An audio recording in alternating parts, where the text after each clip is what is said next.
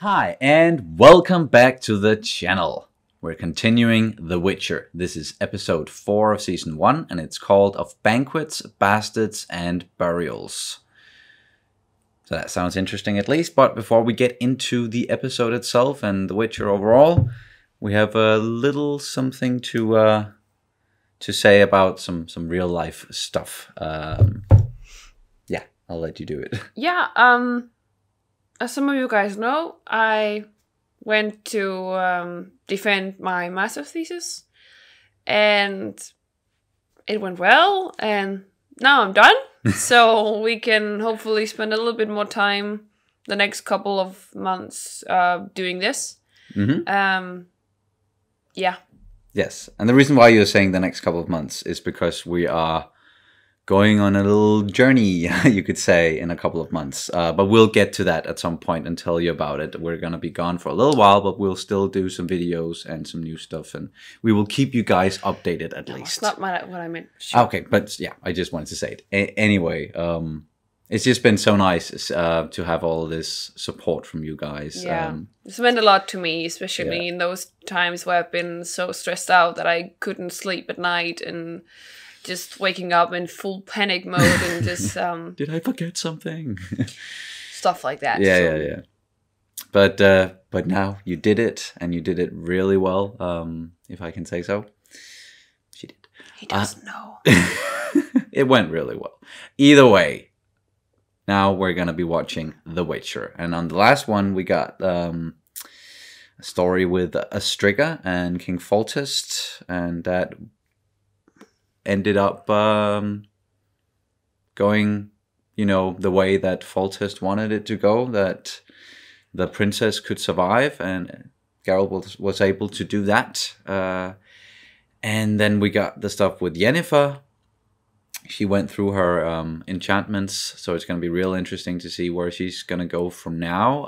And she might be going to Edirne and not Nilfgaard, even though Stregobor and others wanted her to go to Nilfgaard. And then we got Ciri, we got a very short sequence with Ciri at the end. And what was the name of the forest? Brocculon Forests.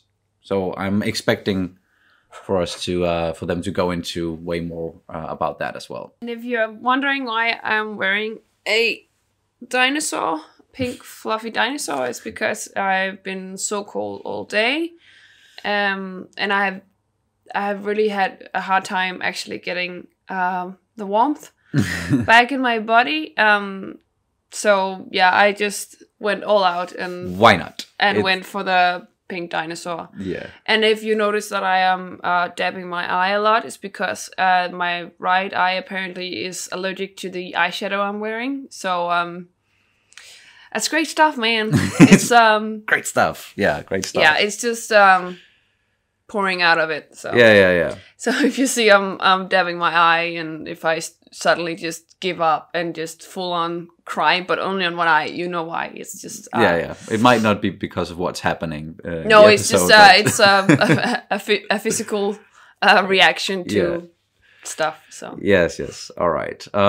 As always, you can watch our full-length reactions on our Patreon page, where you can find full-length reactions to all the other shows that we are doing as well. But let's get into it. If this thing wants to... There's a book in the way.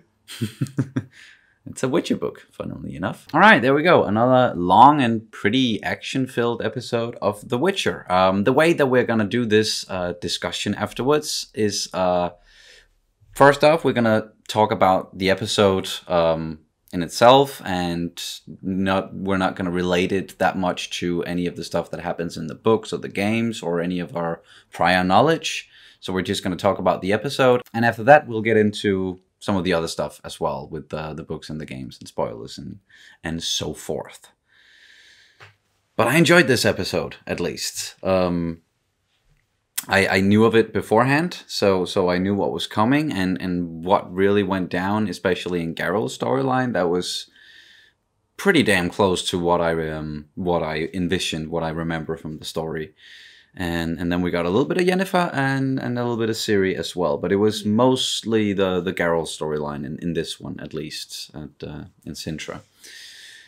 And if I had to put a like an overall theme just here from the get go, and what kind of binds these three stories in a way, in this destiny, and maybe also being a woman.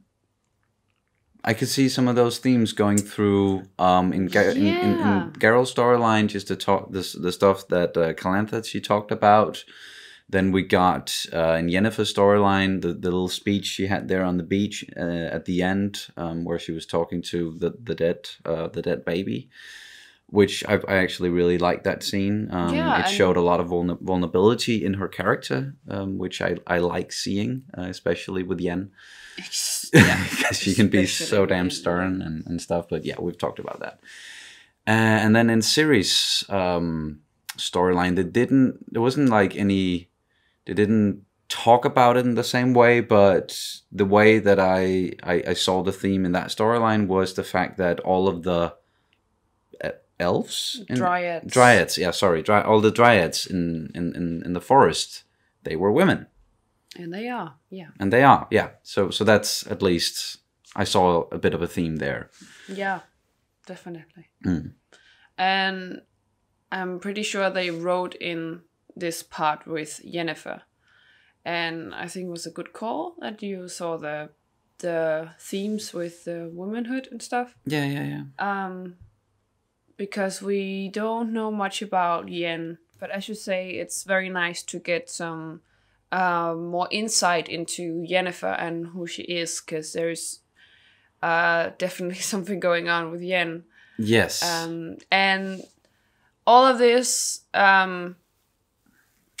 vulnerability that she's kind of showing, it's much more implied from what I initially thought about Yennefer. So I think it creates a little bit more warmth to her character, and I have been really wanting that because I always felt like I needed something to relate to, and I think this is very relatable, and especially me as a woman. There's a lot of things here that I relate to because, well, yes, I'm in the same boat, really. Yeah. Except you can't do magic. I can't do magic, and I still have my uterus, so... Thank God. Yeah, but I really like the way that the time jump there. I think that did a lot as well. Because if we had just, followed her like directly after the events of what happened in the last episode, where she was getting to be real cocky and being like, I deserve this, I should get what I want, and all of that stuff. If we had just continued down that path, we maybe wouldn't have gotten to that vulnerable part of her as quickly. We've seen her vulnerable side, of course, especially before she got turned into this powerful sorceress.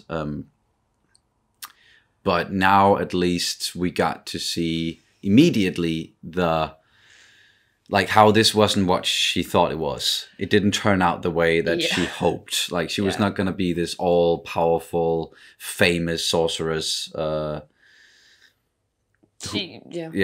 just is going to become famous all through the land, and she's going to have power and everything. She's just more like...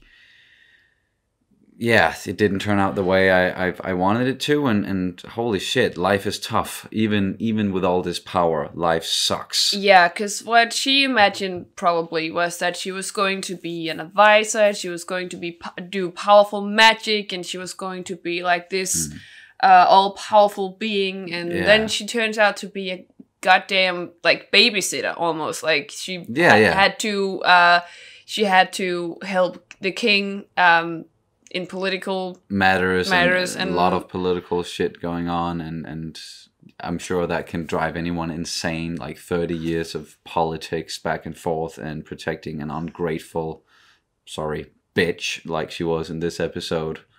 I think all of them is ungrateful. Yeah, I could imagine. It's like, the privilege that comes with being power born into this shit. And being privileged in general. Yeah.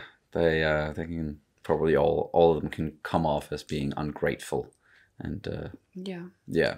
But it was interesting to see, at least, and whoa, that assassin dude that followed her. Yeah. He didn't say much. He didn't say anything really. He was good at throwing a knife, and he had some sort of insect beasts creature with him Yeah. that was very efficient at killing, at least. But Oh, that was nasty. yeah, that was nasty. But Yen took care of that one, and the guy survived at least. We might see him again. I don't know. Might just be an assassin, and that was done. And yeah.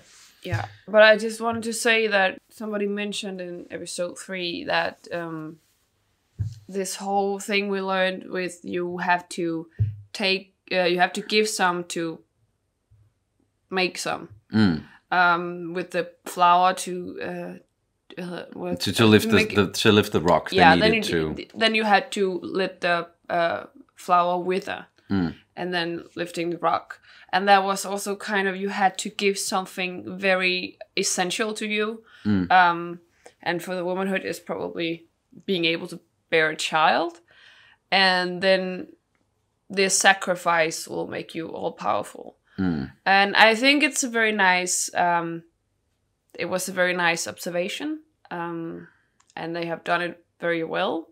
And the way they do these episodes with all the themes and the way they tie everything together. And I think, of course, there's some things they rewrite and make differently, and often it serves a really nice purpose. And even though they are a little bit different, I can definitely appreciate, especially this sentiment with, you have to sacrifice some to gain something else. And I think it's and with this one, with the womanhood related stuff, it's and the cuts back and forth and stuff, I think it's yeah, the way they're structuring these episodes so far is actually pretty good. Like, they can come off a bit as standalone in a sense. Some of it, with Geralt's storyline and now Yennefer's storyline, where they're jumping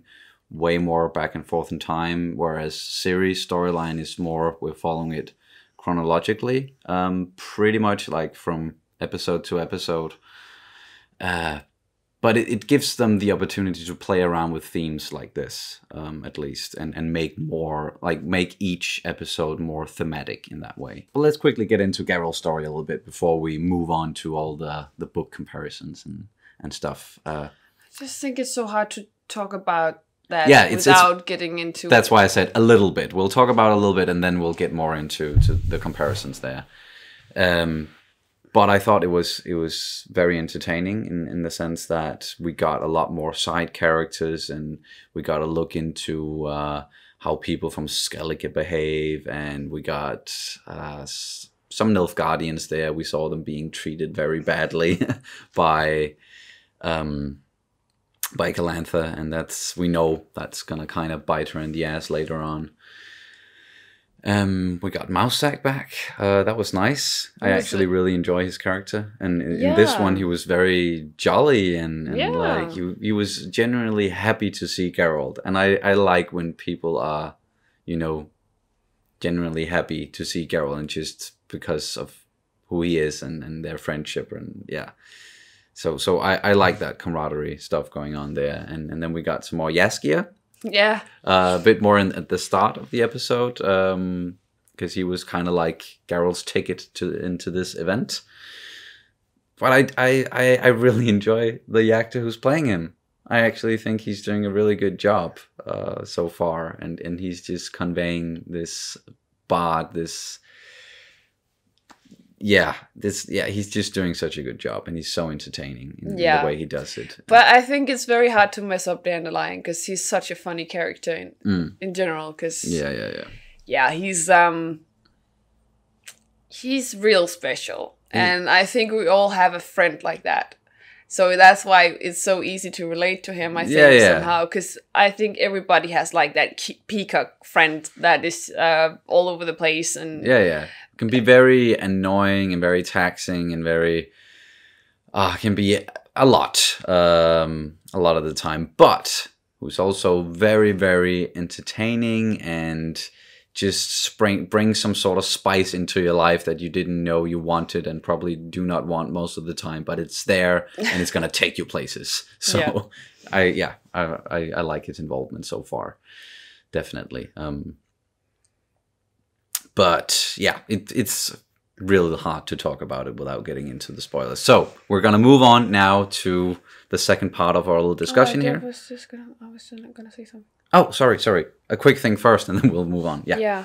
I think it's very apparent from this episode that I think that Henry Cavill, by this point, is starting to get more into the character of Geralt. Yeah. And I think it was very enjoyable, because I think he did a very good job here as portraying Geralt. Yeah. Yes, he's getting a real handle on the character, and just the way he's talking, mimicking, using his facial expressions or not, and he's finding good balance, at least. Yeah, and I just want to say, because people have been a little bit, I think they misunderstood some of the things I've said in the last couple of reactions. Yeah, because of course, Geralt is able to feel things and have emotions and stuff, because he's a witcher. He's still a human being. He's not a monster. He's not a robot. He's not. Of course, he's able to feel things, but the way he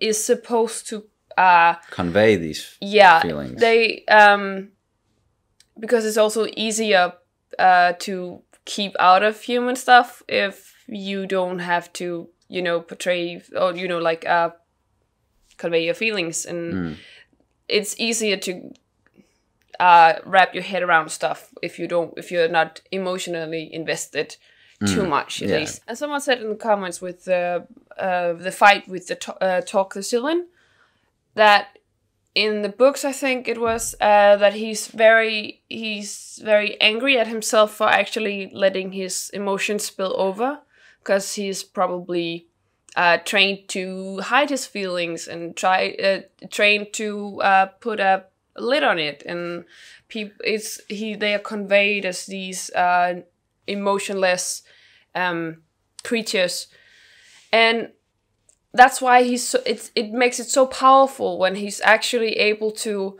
convey just a slightly subtle hint of emotion in the way he's talking and speaking and all of these things. And that's why his story is so powerful, because they are told as being emotionless, merciless. They're just like in it for the coin. That's it. Yeah, and like monsters. They're just like people bred for this kind of thing, so they can just they are unsympathetic. And I always thought that the witches that we learn to know are often even more empathetic and sympathetic than some of the people we meet, like the human beings. And I think that's why it's so powerful to me. So his feelings, when then I don't think, of course he's feeling stuff. I never said that he was not feeling stuff. It's the way he's conveying them, and the small subtle hints of emotion. And it's very, very hard, I can imagine, as an actor, especially a theatrically trained actor, to only convey subtle emotion in the way you speak and act and everything. But I think he really nailed this in this one. I really think he did a good job. Yep. Couldn't agree more. It's very a very enjoyable lead to follow so far in this series. Yes. As Geralt should be. He's an amazing character. So yeah. Yes. Okay. Let's move on to some of the more book-related stuff and the comparisons. Yes. So, and there's a lot with Geralt's story. It was actually very close to what I remember, what I envisioned a lot of the time. Maybe with the exception of the portrayal of Calantha. Yeah. I understand what they're trying to do here with her character, especially because she was on the battlefield and she was very much a warrior type queen in the first episode, as we saw her, and they're following up on that in this one.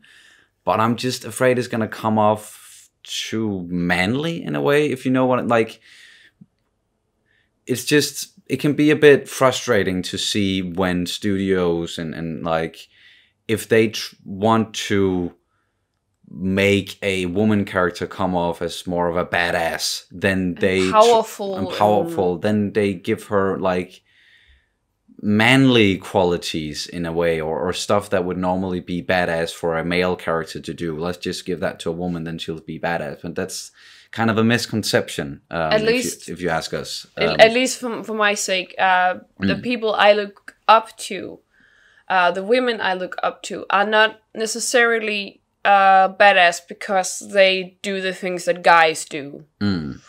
I think, and that's why I'm a little bit sad about the way they portray Calamity, that she's a warrior queen or whatever. It's because in the books, at least, I got this feeling that she's very stern and she's very strict and she's very no nonsense, and she does not have fun, like, ever. She's and that's fine, because I think I enjoyed her character a lot. And of course, she's when she needs to be strategic and when she needs to win a war, she can.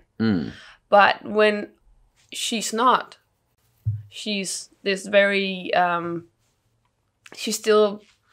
don't think she would come to a banquet like straight out of just murdering people and then just come in and I'm just gonna go redress and blah blah blah blah. And yeah, she was almost like farting loudly and spitting on the floor before she was doing. I don't know. I felt like this portrayal was not exactly on point, and she was sassy in a sassy way instead of being snarky, like being. I don't know. There's something off. Yeah, it's not that it's totally ruining the experience or anything for us. It's don't take it that way at all. She's the actress who's portraying her is still doing a good job and is still a very interesting character. It's just that a couple of times throughout this episode, at least, it just the way that I understood her from the book material, at least, is that people respect her because she's very stern and she knows what she wants. And she tells it like it is. And she's not used to people telling her like things as they are, in the same way, and being direct with her. And that's why she kind of takes a liking to Geralt and she's interested in him. So she wants him at the head of the table, as it happened in this episode, and asks him a lot about what he's doing and his view on the world and stuff.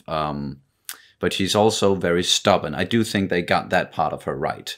Definitely. She's very stubborn. She's very set in her ways. Yeah. And like, I've made my mind up about this, so this is how it's going to happen. And this destiny crap, it's bullshit. Something real big is gonna happen to convince me. And then something happened and it convinces her. Yeah. Thankfully. And she's able to actually adapt. Even though it's very hard for her, at least. Yes. And that's why it's once again, that's why it's so powerful, because she's so stubborn and set in her ways, and suddenly something very huge happens to her or around her, and then she's kind of like, her worldview kind of shifts a little bit there, and even in regards to herself, and because she's been turning down Iced for like. I don't know how many years, but apparently he proposed to her like 3 times. This was the fourth time, and she finally gave in, and this was the way that she could get an alliance with Skellige, and Pavetta could still be with the person that she loved, Dooney, and I think they did a good job with that character as well. Yeah. Like he looked exactly like how I envisioned from the books. Yeah, definitely, and the guy who played him too did a real good job with it. So, and I was afraid that this episode was gonna be a bit, because it is, even reading it, everything that goes down in this courtroom, it can be a bit messy, and you can be a bit like, whoa, so what's going on? Who's doing what to whom? Who's on whose side now? Yeah.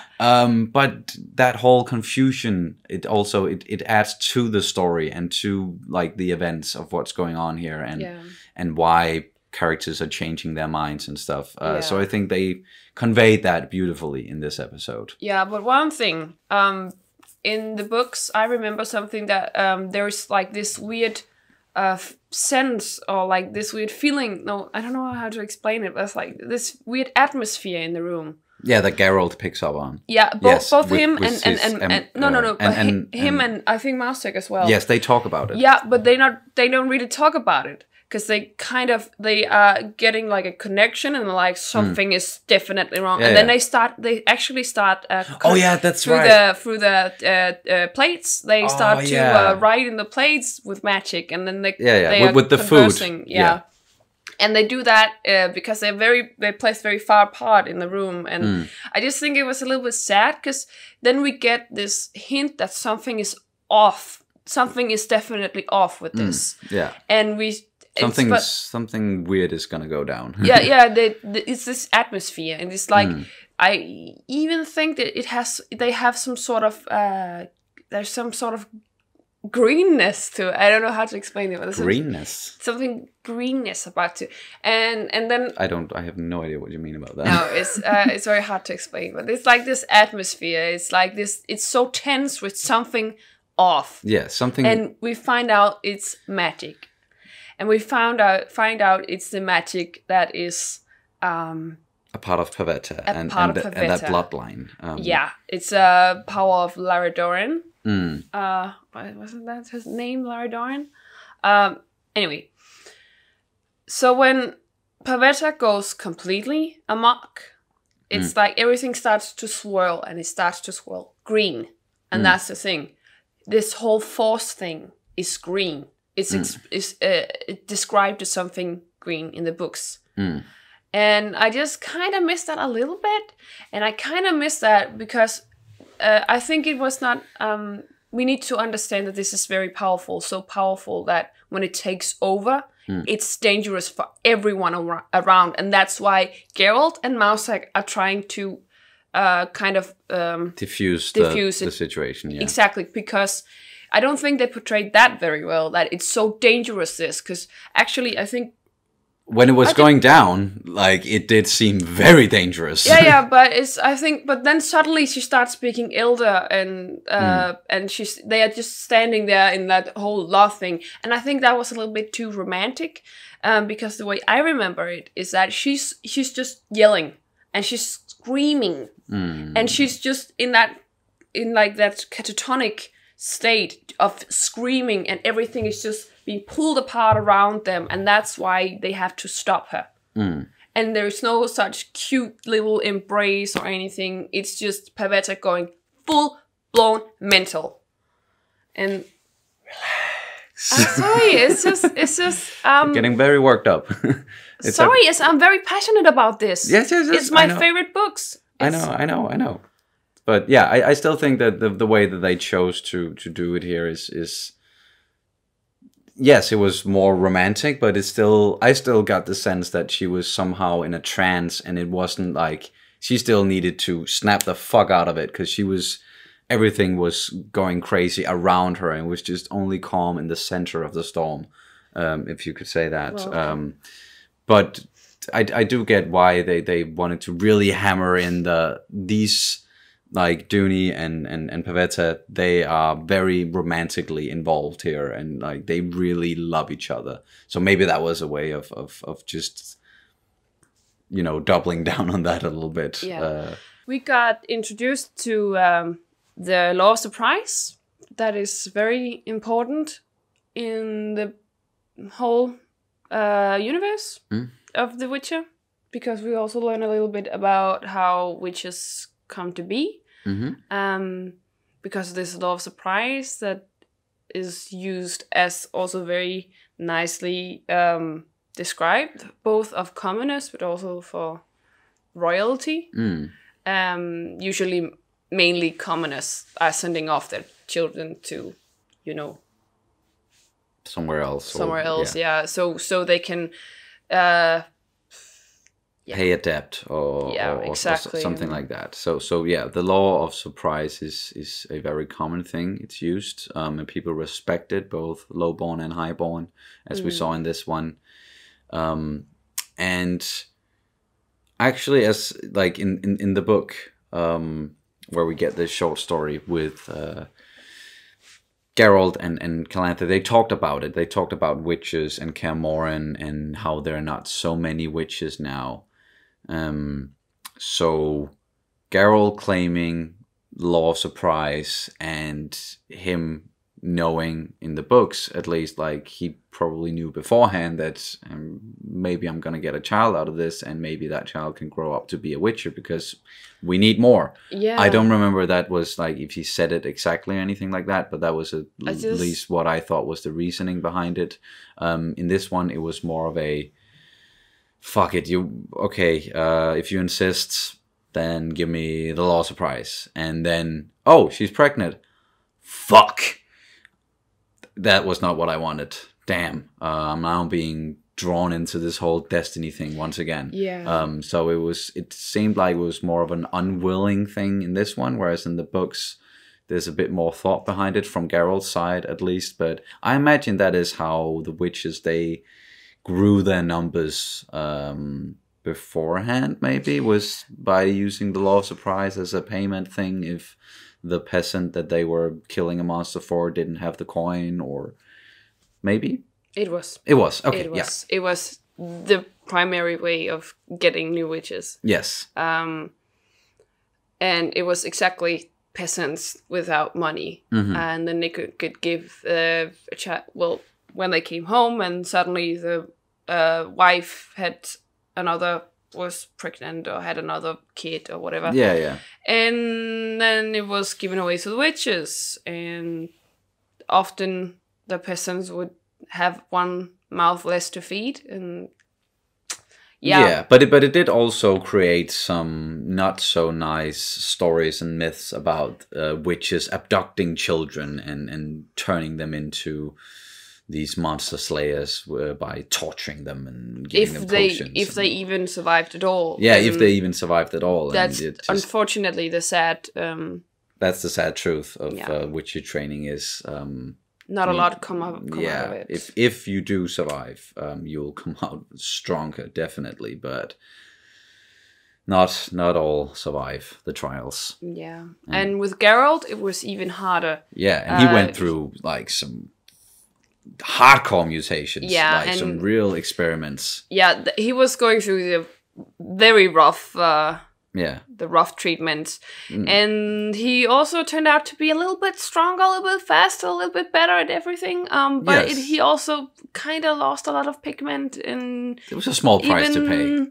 His hair was white, and of course the sterility, it comes as a byproduct of the whole thing. Yeah. So it's the same with witches and sorceresses. But as someone else also said, it's more like atrophy. So it's more like this powerful magic and these powerful mutations and stuff. They kind of just ruin the inside, like the sexual organs, the internal sexual organs, and they just wither away and get destroyed by the powerful magic at play. So not necessarily cut out, like how we saw in the last one.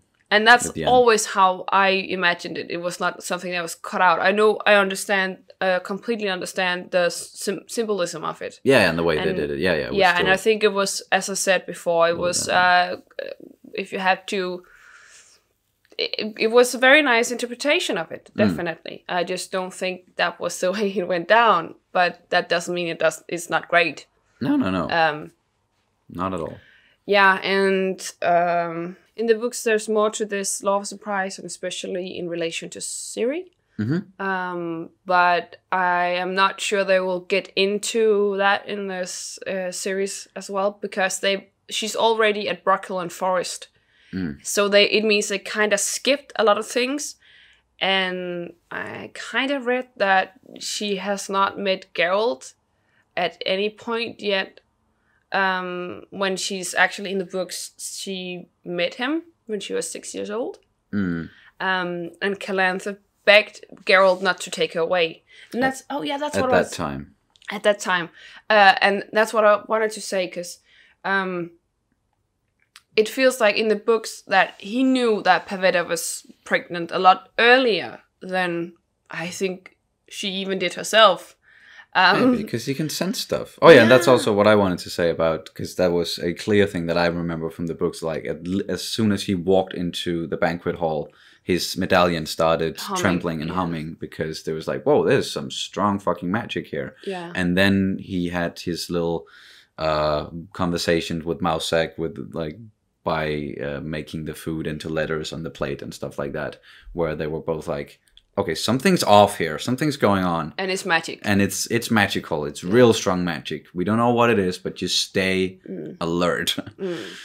Yeah. And spoiler alert, if you didn't know already, this powerful thing that Pavetta, and we also saw a glimpse of it in Siri. Yes. It's not very important. Ooh, yes. It's very important. And that's something to do with their bloodline having elder blood. We've heard about elder speech. So yeah. But if you're at this point in our reaction, you either don't care about spoilers or you know this already. Yes. Or you don't mind a little tease here and there. Straight on tease. But yeah, it's important. Yes. Yeah. And the last scene for me that I at least want to mention is another scene with Mausak where we turn the clocks to present day in Sintra, and we got a real gory fucking scene. You probably didn't see a lot of what happened there, because it was just... That was an interesting way to figure out where Siri is, where it's like, all right, you go ahead and eat some of her mother's or grandmother's skin, then swallow it, and then I'll cut you open, pull out your guts, and then I'll read your guts, and then we'll know where she is. That was a weird way of going about it, but it worked out. They know where she is now, and they know not to go in there with armies, at least. Because the Dryads are crazy effective and very friendly. They're very hostile. Yeah. So there's a reason why they have survived for so long, is probably because they are like no-nonsense types where it's like, if there's a threat, we're gonna fucking eliminate it before it gets out of hand. Stuff like that. And then we got Mausak, of course, kneeling over Calantha's body there, which was sad. But he took something. Yeah, he took something from her body. What did he take? It kind of looked like he took some of her clothes, like something that she had inside of her clothes. Maybe he picked up something and hid it in his garments, in a way. And that's pretty much it. Yeah. I think a little bit. I wanted to get a little bit into Yennefer's character and the story about her. Oh yeah. Because we're in the spoiler section. Okay, yeah. And I think this whole because we're kind of learning now that one of the... I'm sorry if I'm spoiling anything for you right now, but the thing that Yennefer wants the most in the world is a baby. And I think we're getting to, with this story, we learned that she was, I think she was kind of realizing that right now, at this point, that the sacrifice she had to make was too big for her. And also, that's why she wanted to save the baby, because maybe then she could have that baby and raise it as still must do something to her, her consciousness, like... Not being able to protect the baby successfully, and the baby didn't survive, like that. What does that do to her like her desires when it comes to having a child? Yeah. Is she gonna be like, am I even capable? Like, if I could bear a child, would I even be able to protect it then? Because I couldn't protect this one. I don't know. There's some interesting stuff there, at least, to delve into character-wise, I think. But I think it was actually also very well portrayed, because you could see Yennefer at that point where that queen said that something about the child. You are the whole world to this child. Mm. You are everything to them. Mm. And you could almost see it in Yennefer's face right there, that she was hurting so bad, because she wanted that so badly. She wanted a kid, feeling that... And that's also going back to the talk with Istrid, or what's his name, that the sorcerer. Istrid, yeah, I think. Istrid, yeah. He was saying, no matter how beautiful or powerful you are, you will never, ever, ever feel like you deserve to be loved. You will never have that feeling.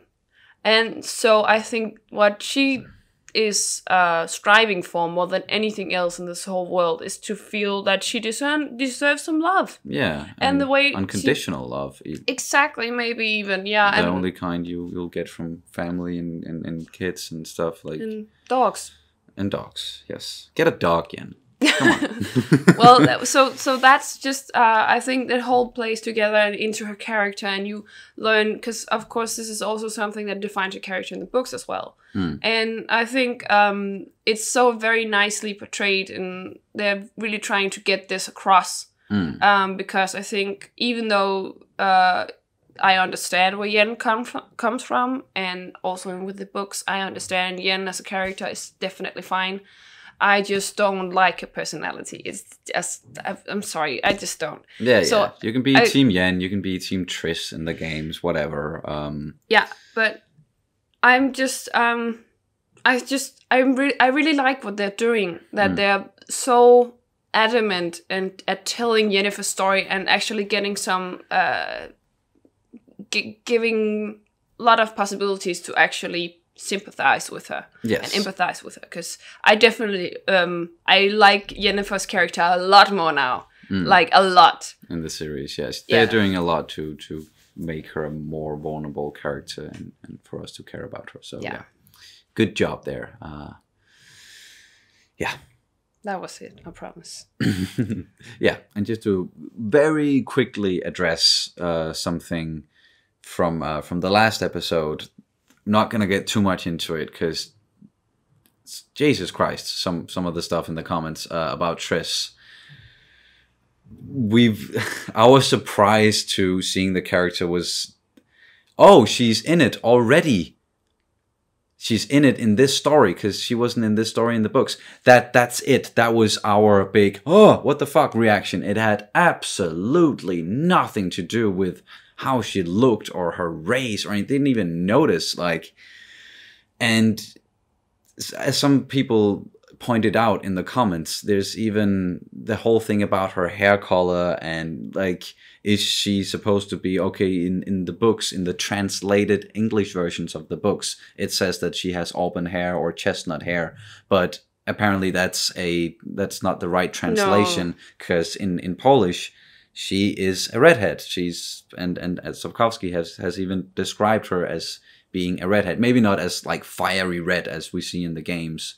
That's something more they of an do. Aesthetic thing. Yeah, exactly. We just wanted to at least just clear the air here, and like, we don't have any problem with any like of the castings really in this series. Yet it's all about, you know, portrayal and how they're using the characters, utilizing the characters in the stories and all that. So if there's ever anything that we really don't like, I'm sure we're gonna tell you. But this was certainly not one of them. Like, we both enjoyed seeing Triss in the last episode, even though we did not expect it. Hence our big surprise and our surprise faces when it happened. But we had like 5 minutes with Triss, so it's very hard to even get in. Yeah. To determine the character, Yes, definitely. But we're expecting her to come back, of course. Just wanted to quickly mention that, because, man, some of the stuff in the comments from... Yeah, it's... we deleted a lot of it, but still, some of you guys out there... Some of it was real nasty. Relax. Just, yeah. Either way, I enjoyed it. I'm looking very much forward to the rest of the series. We're halfway now. There's only 4 episodes left, and we're going to be churning them out quicker now that Kat has finished her master thesis. As if time allows it, we'll keep you updated, at least. So I think that's going to do it for our reaction and long discussion and review of the episode. Do you have anything else you want to say before we sign off? Nope. Alrighty.